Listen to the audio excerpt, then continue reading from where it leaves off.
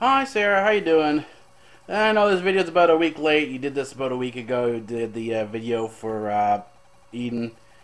But I've been busy last week celebrating the Greek Easter, which takes about a week, so here we go. I like your take on people's lives and the stories they have behind their lives. That's kind of what led me to where I am today, is that I am a researcher, I'm a scientist, and my exploration of the universe is not simply limited to inanimate objects, but also to people as well. I started basically a little after high school watching people. I had been going to the zoo for a while, was watching the monkeys, and then turned around and started watching the people, and then went on from there and realized that people have very interesting stories, very interesting lives, and that you can research it as in the exact same way that you would research anything else. So I began doing that alongside my astronomy and my physics, and really had a lot and have a lot of fun doing that. You can really actually do this as a career if this is something you're interested in. You can go around looking at different people's stories, and this is one of the reasons why I like vlogging.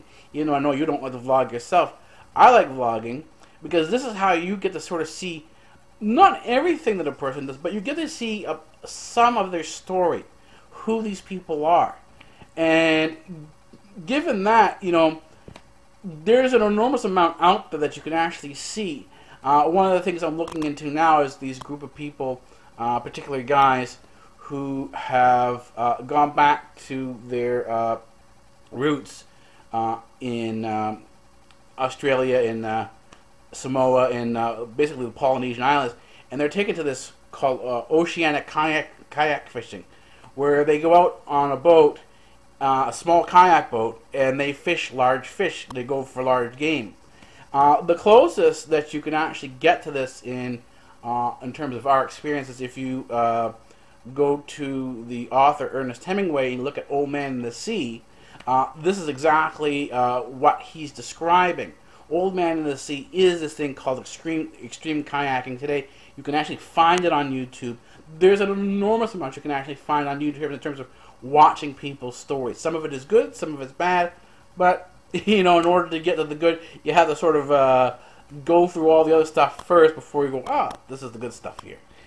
Anyways, I like your view on these things. I'm surprised. I've never really seen that other people have this particular interest in watching other people as a story, as opposed to sort of, you know,